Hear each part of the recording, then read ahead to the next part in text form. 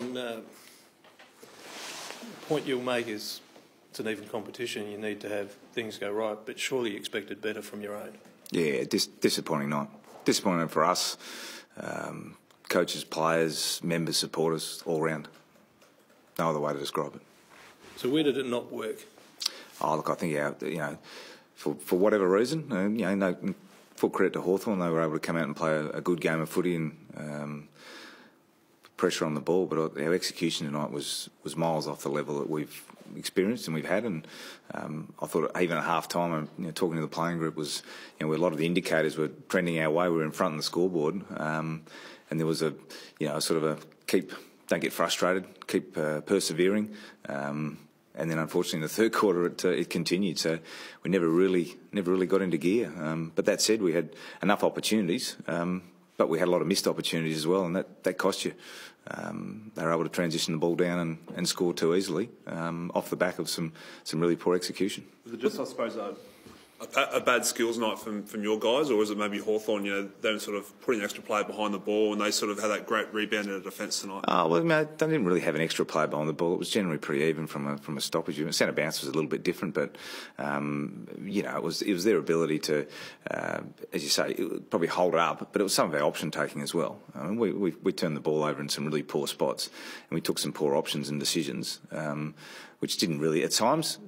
Did we get a strong enough contest ahead of the game? Maybe not. Other times it was just some really poor execution that didn't give our forwards anywhere near a chance. And, the inside 50s, we had plenty of opportunities. As I said, we just missed a lot of them. It's easy to say that it weren't sharp because of the bye. So. Oh, look, they came off the bye as well, so I'm not going in the path of the bye being the reason.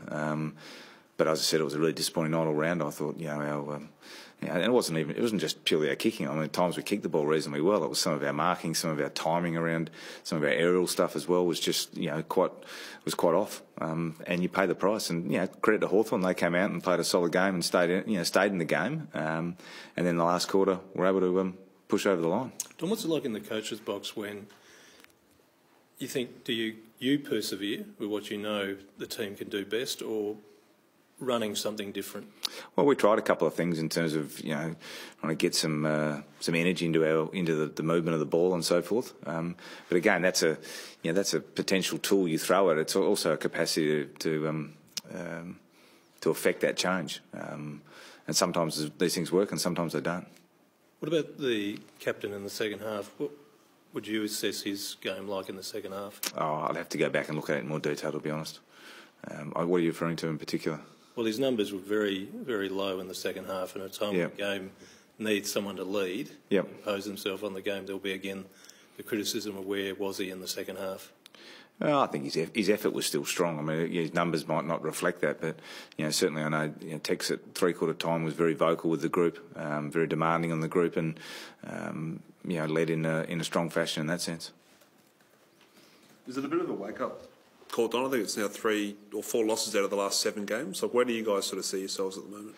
Well, it's not ideal. I mean, it's we obviously set ourselves for the second half of the season. This is a poor way to start it, and as I said, it's disappointing for all of us, and as I said, members and supporters included. So we've got to regroup pretty quickly. We've got Carlton Saturday week, and we've got to clearly play and perform better than we did tonight. Has it made you rethink anything?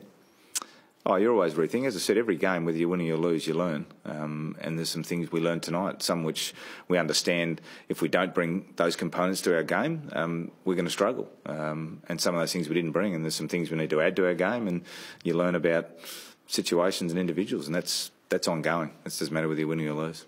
Is it a matter of keeping faith with the group, or do you look to make some changes ahead of the club? Oh, no, well, look, we'll keep faith with the group. I mean, the group's got us to this point now, and some guys had some slightly off nights. But as I said, the numbers sort of indicate we had some opportunities. We had enough opportunities to be able to, do more damage on the scoreboard than we did. But it was just our execution, which fell away. Don, how did you see you slowing his game tonight? Got a bit of the ball, but not a massive influence. He worked hard against the tag. Yeah, he worked hard against the tag. And again, he'll get better week in, week out. As I said, I think during the week, I expect in a month's time we won't be talking about it. But I think he had 20 plus tonight, and I thought he had an impact on the game. His work around the clearances, and I don't know how many clearances he had in the end, but he was generating some ball for us, which was good. One of the real positives, Hugh Greenwood was terrific. Yeah, he keeps taking steps, which is great. Some of his ball taking side is really clean. His tackling, he's one of those unique players that's got real good feel for the situation around the contest. So his ability to knock balls down, and sort of disrupt, if you like, the opposition is very good. So, look, he's 5 games in. He's learning as well, and he took another little step today, which was good. What's the lesson you want your players to take tonight?